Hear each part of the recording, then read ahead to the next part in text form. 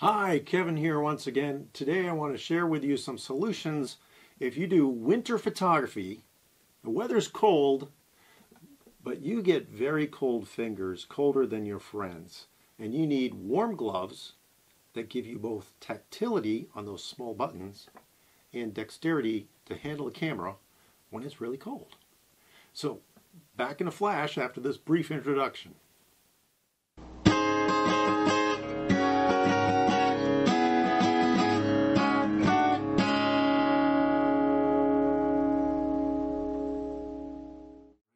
Well, what I have here right now in front of me is an array of lightweight products for warmer temperatures. We'll go through this. I'll swap out the table. We'll talk about the warmer stuff for the colder temperatures. So, two parts. And we're going to start with the basics, which is a glove liner.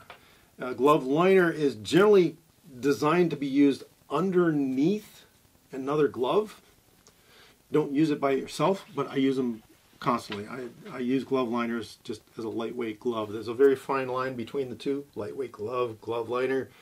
The big difference I can tell you is that a glove liner is commonly designed with less durability. This one, I can see light through this one. It's a loose fabric, and if I hold up the light, I can see right through it. I don't know if this one is touchscreen compatible or not, but I would certainly use this underneath a glove in order to keep the nice glove clean and away from sweat and dirt, so I don't have to wash the expensive glove. I don't want to wash this one. I'm going to wash this one, and if I have to throw it away because it wears out, then this is still good. So these are more expensive than the glove liners. They're usually pretty inexpensive, but some glove liners are durable enough to be used as just lightweight gloves. So the pair here that are blue, these are by Burton, probably my favorite pair of glove liners ever, in part because they're blue. Like Henry Ford said, you can have any color you want as long as it's black. Most of these things come in black. These are gray, gray, gray, black.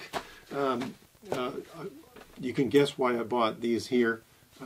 So when I see unique colors, I like to give those a try. I bought these online as an experiment. Normally I try on a glove in a store before I buy it. I took a chance on these and they turned out to be great. But you can see the fingertips didn't quite last. This one's okay, but these wore out. So glove liners, probably not the most durable thing in the world, but I use them constantly and they wear out and buy a new pair. I bought this, I like these so much, I went back and bought the same model a second time. Couldn't get them in blue. I did get them in gray. I'm still using them. They're in my coat pocket right now. These are probably retired, but I might put them in the car as a backup. So this one here is by Black Diamond. These also work pretty well for me. I don't like them quite as much as the Burtons, but this was a decent glove. I saved the tags on these. They're both old, so I don't know if these models still exist. The Burton was called the Screen Grab Liner because you can use it with a touchscreen. And the Black Diamond is called the Power Weight Liners series. You'll notice that they both have pads on the index finger and the thumb. That's what touchscreen compatible. The other fingers are not. Some gloves will be touchscreen compatible on the entire surface of the glove. Some just have special pads here, so beware of it. Beware particularly of those gloves that are not touchscreen compatible at all if you really need that feature.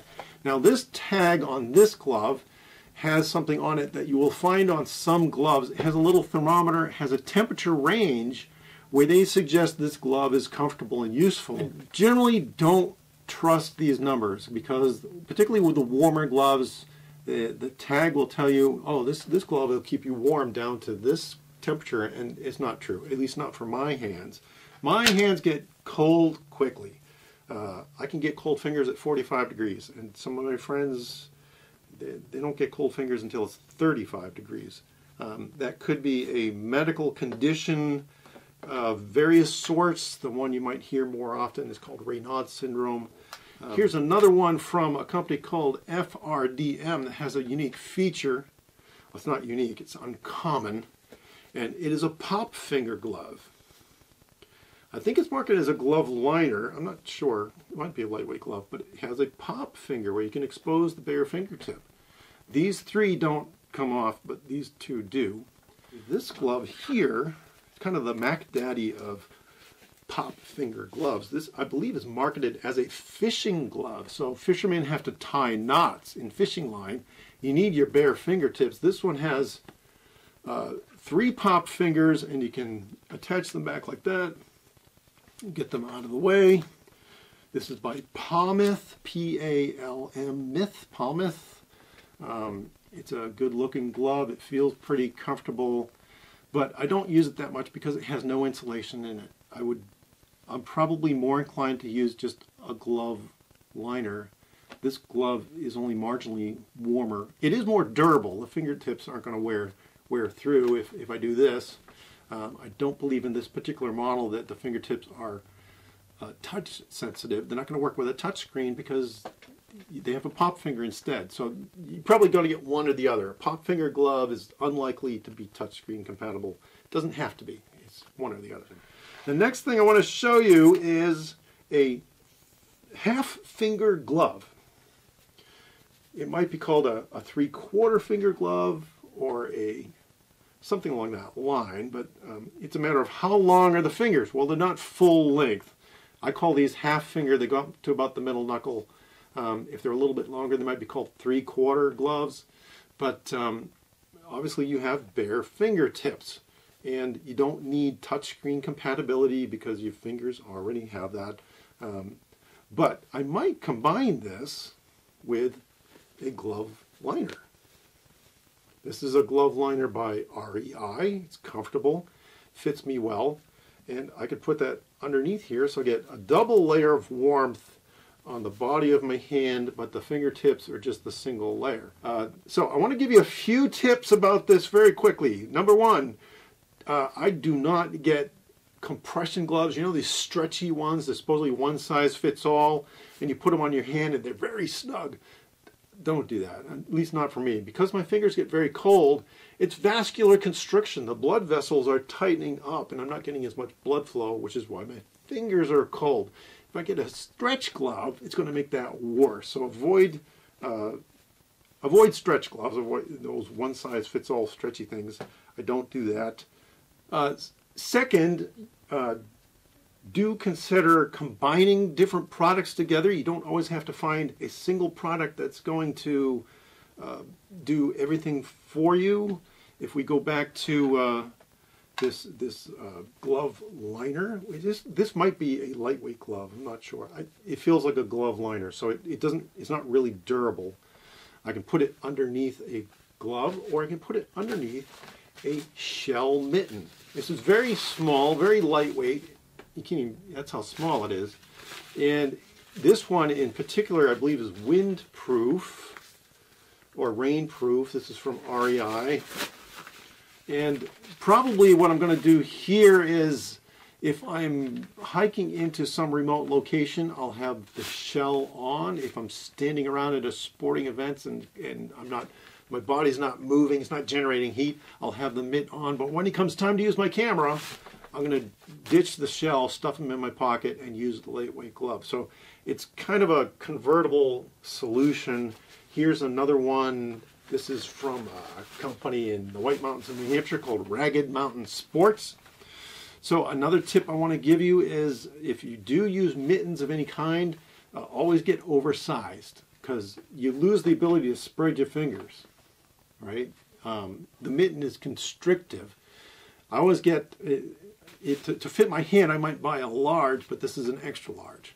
So I always want that extra bagginess to allow my fingers to spread apart and to wrap around the camera and get at all of the buttons.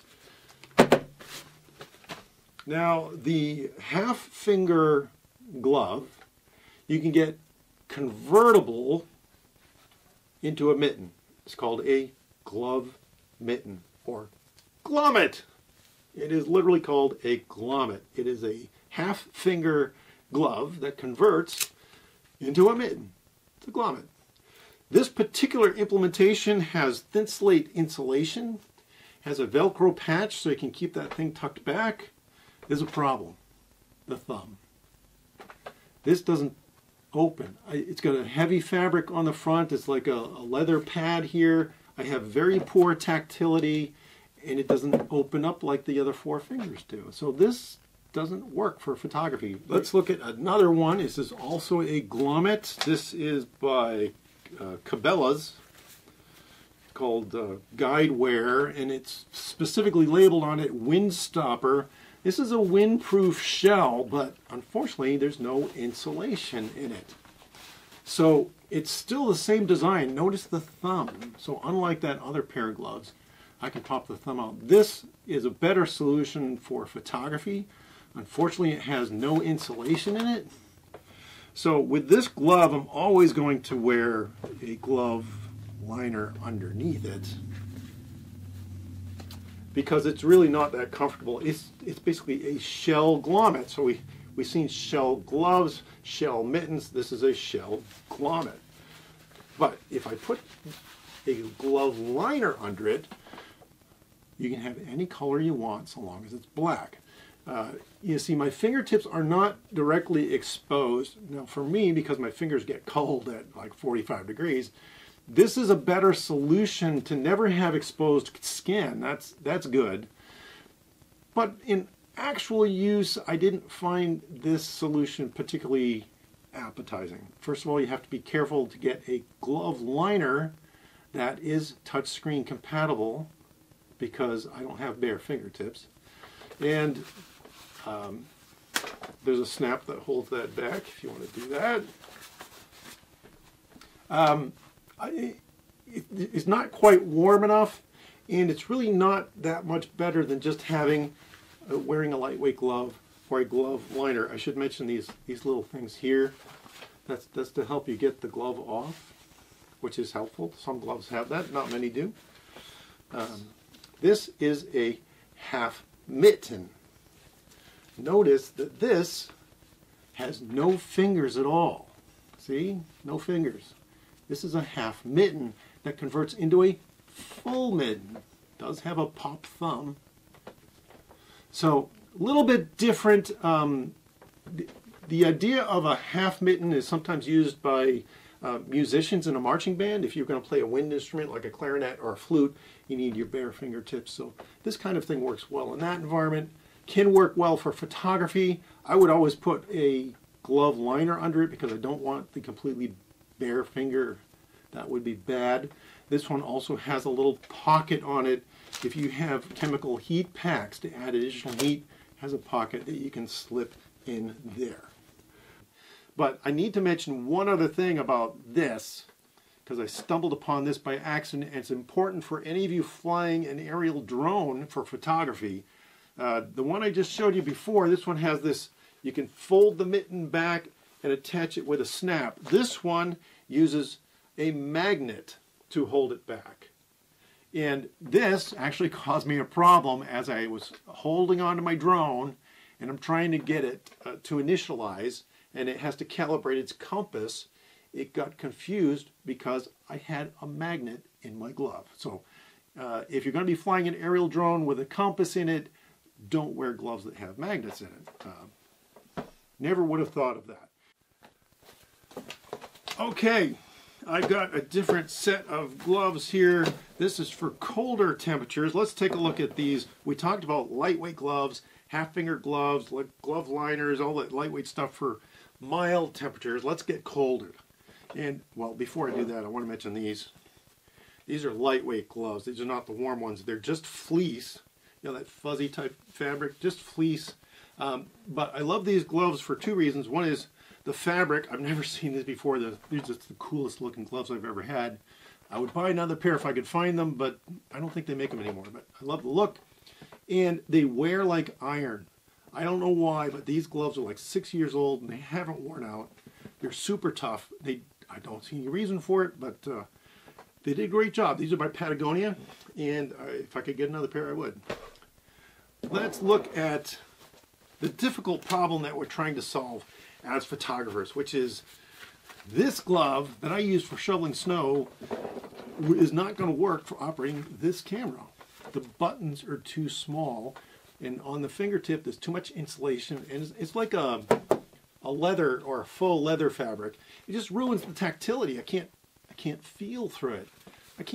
I even have trouble just opening the display panel on this camera. So these gloves, just the bulk and the material and the way they're stitched together, they just don't work. So they're great for shoveling snow, but for photography, they're useless. Let's look at this glove. It has less insulation. It's not particularly warm. I'd call this a mid-weight glove, probably. It looks fairly typical construction on the outside. It's a woven nylon material. This is by Marmot. But what got my attention about these gloves is what's used on the palm. And I thought I might actually modify these gloves. I showed you before something called a pop finger glove, where you can just expose your fingertips temporarily. And because this is not a woven material, I thought I might be able to just cut a slit across the fingertip when my finger's not in it. Cut a slit here and convert this into a pop finger glove. Obviously, I haven't done it yet. I'm still thinking about it. I'll keep those. Those gloves are still, I could probably operate this camera with those gloves, but I don't use them for photography. This is an interesting glove. It also doesn't work, but I wish it did because it's cool. This is called a split mitten, otherwise known as a lobster claw glove. And it's interesting because of several reasons. These two fingers are in a pocket together. They help keep each other warm. There's like a microclimate, and it's warmer than having 5 separate pockets for your fingers. This is warmer. It's somewhere in between a mitten and a glove. I love that. It's a great idea, but what they did is they get this clunky stitching right at the fingertip. It gets in the way of operating the camera. It's also not compatible with a touch screen, so it's not going to work with this particular camera. But I love the concept of a split mitten glove. I hope somebody someday comes up with a version of this that will work for photography. That would be great. Here's a glove that again, I wish this worked with my camera, but this is probably the warmest kind of around the town everyday use glove that I have, and it's I have the tag here somewhere. It's called Heat Holders. And on the inside is this, it's not fleece, it's like pile. It's almost like the texture of wool. They're very warm. I'm not sure what they use for insulation in these things, but they're thermal gloves. They have a woven natural fabric on the outside. It makes them into kind of like a homemade. So it's not one of these nylon shell things. It's like a knit fabric. They're just very comfortable and very warm. They're a little bit slippery. If you have something with a smooth surface, doesn't grip real well. This camera is not particularly slippery, so it works okay. I don't have a problem handling this camera, but it's not great on these little buttons.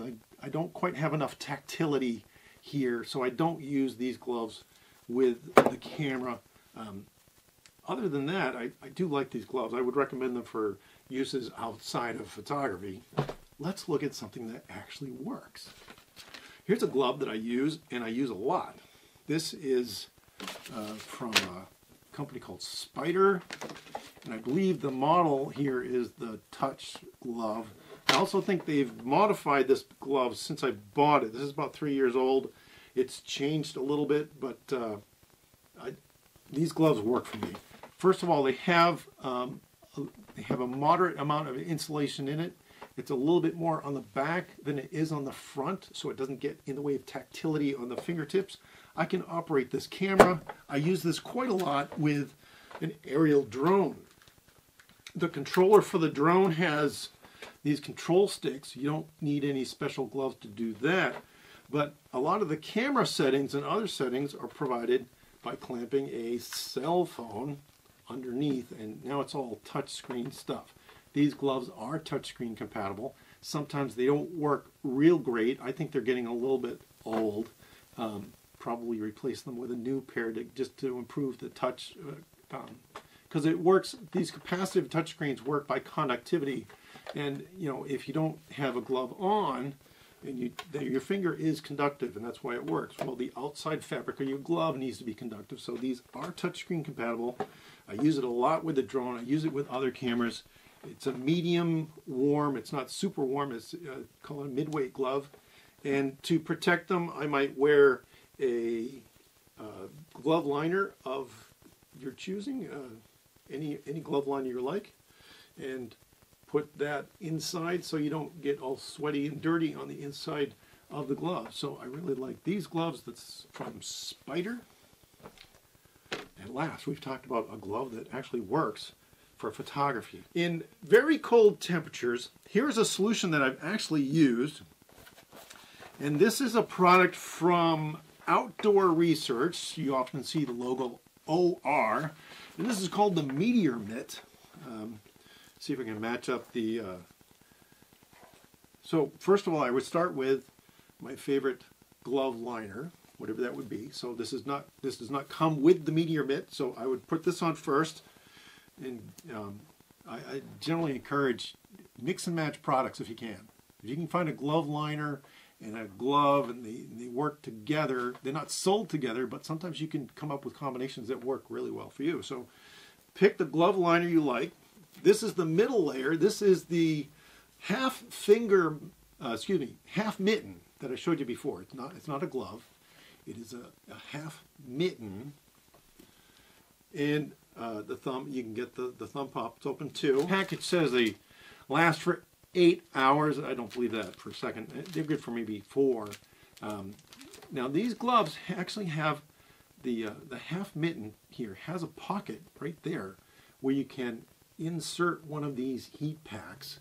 I'm going to show you, if you don't have that, I'm going to show you what I did is I wear the glove. Normally you would have it in half mitten mode or in full mitten mode. And what I'm going to do is I'm going to have it, my fingers in half mitten mode. I'm going to leave this at the back of my fingers. I'm going to put this in, wait, it's in the outer package. You open it up, it's a little bit smaller than this.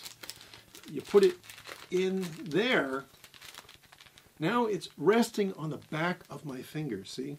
So I would get this assembled, put on the outer mitt.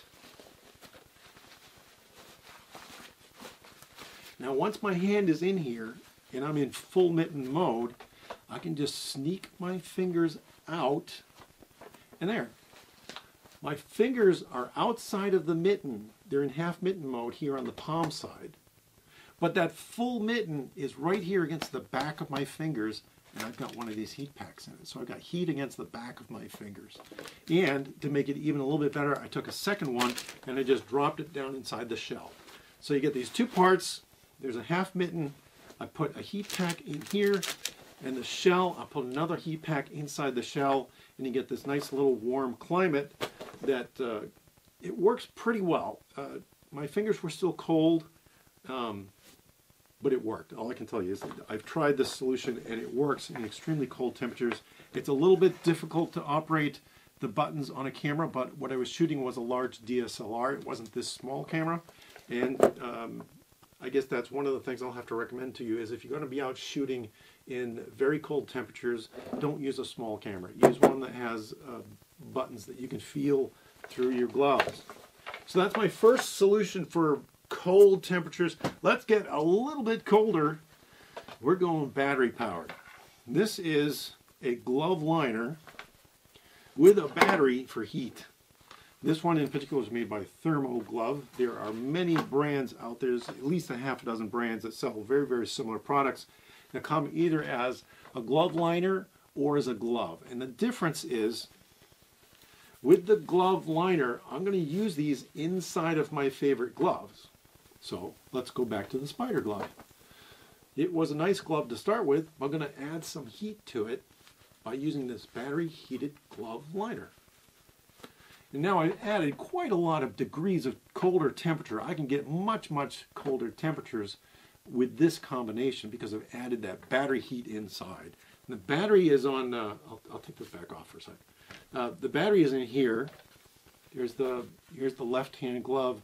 You can see the plug coming out of it, and here's the battery. It's in a little like neoprene pouch, and you charge them up and plug it in. You tuck it into the pocket, and then on the back of the glove here, there's this button. If it's charged, is it okay? So it's got 3 colors: red, green, and blue. And red is the warmest, but it's not going to last as long. So if you put it on the lowest setting, I don't know, you might get like 6 hours. If it's on medium, maybe 4. On its highest setting, red, I can feel them warming up already right now. On its warmest setting, you might get 2 hours out of it. So if you're going to be outside for an extended period of time, you'd have to carry extra batteries or go to a solution based upon these heat packs. Because they're not going to last all day long. They won't do that. But I do have to warn you that this is a glove liner, and I've tried to use it just as a lightweight glove, just as it is. Don't do that. I tried it, and you won't dig it. It just radiates heat out into the atmosphere, and it doesn't keep my hands warm. There's the heating elements in this particular glove. Let me turn that off just by holding the button down. The heating elements in this glove are on the back of the hand and across the back of the fingers. In other gloves, they do it differently. You might have a glove that heats along the perimeter of the fingers like this. And some gloves only heat on the back of the hand right there. Don't buy that. It's not good enough. You need heat in the fingers. I bought this particular pair of gloves because they heat along the back of the fingers. But if you use it outside of an outer glove, it just doesn't work. So if you want a battery heated glove, get a battery heated glove. If you want a glove liner to work with your other gloves, then do that. But don't try and wear the liner just by itself. It doesn't work. And let's go even warmer still. I'll keep this glove liner on because that's the way I would normally do it. And this is a battery heated mitten. Much the same as the battery heated glove or glove liner. This one has a slightly stronger battery. You can see it's like 2 batteries that are stuck together. So you get a little bit more power so you can last longer or get them warmer. And I have another video, look for it on YouTube, where I'm using, I believe I'm using these gloves with this camera. And I'm outside in very cold temperatures. I'm trying to operate the buttons. And I can just barely get away with it. If I point my finger, there's not a whole lot of insulation on the palm side of the glove. So I can actually get away with doing this. It's not great, but it works. It's not touchscreen compatible. It's not going to work on that. But I have a separate video to show you this camera, which has a capacitive touchscreen, compared to a very similar camera that has a pressure-sensitive touchscreen. So in very cold weather, the pressure-sensitive touchscreen is better because you don't need a glove that you don't have to be compatible with it. Obviously, if you're going to be using your smartphone, your cell phone, or a tablet, then I think all of these today are capacitive touchscreens. So you need a glove that is touch compatible. But some other displays, maybe on some cameras, they're not capacitive. They are pressure sensitive. So look for that video. It's separate. These gloves are the warmest solution I have for cold weather. They will work with most equipment, but not touchscreen. I think they're great. They work really well. A little bit warmer than a battery heated glove or a battery heated glove liner. So that's my 3 solutions for very cold temperatures. The combination, I should mention, don't rest your gloves on top of the snow thrower because the engine is hot and you might melt it. It's just theoretical. I wouldn't know, but don't rest your gloves on top of the snow thrower. This combination that I showed you with the half mitten and the shell, that is the Meteor Mitt by Outdoor Research. This battery heated glove liner is by Thermo Gear. There are other brands out there. They all have this similar 3-color button interface. And this particular, the warmest solution I have here is the battery heated mitten, and this is by Venture Heat. I hope all of this is helpful to you. Some gloves that don't work. You probably figured that out on your own. And some solutions that really do work. I hope you get the chance to get outside and photograph in the wintertime. See you next time. Bye.